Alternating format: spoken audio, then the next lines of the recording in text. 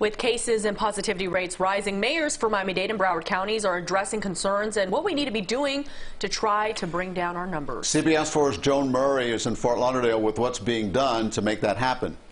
So here we are 9 months into the pandemic, and while things are not as bad here in South Florida as over the summer, we are continuing to see a steady uptick in the infection rate. So government officials are now pleading with everyone to prevent another shutdown. What is this? Chicken shawarma bowl. Thank you.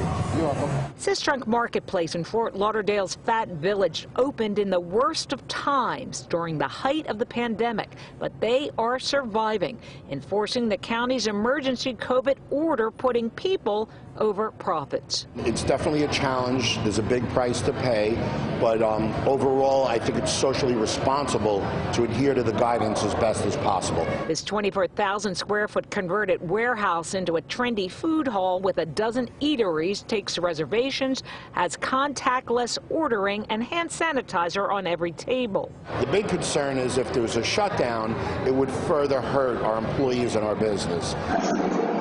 While they follow the rules, others haven't. This picture of the wharf of a crowded space with patrons maskless caused a commotion. Broward's new mayor urged city leaders Friday to enforce all the rules.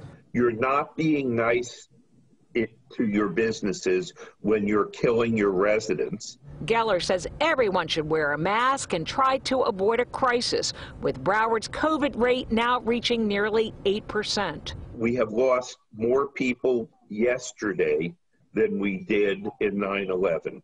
A similar message is going out in Miami-Dade, where the mayor fears hospitals will get overwhelmed. An appeal to the governor has been that if cases continue high with high positivity, that local control be granted.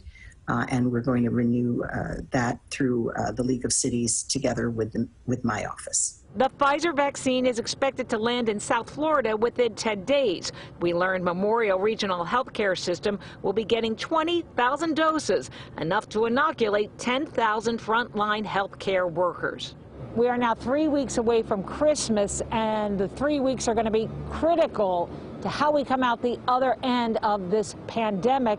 Public officials say it is up to all of us. Keep wearing your mask and practice social distancing to have the best possible outcome. In Fort Lauderdale, Joan Murray, CBS 4 News.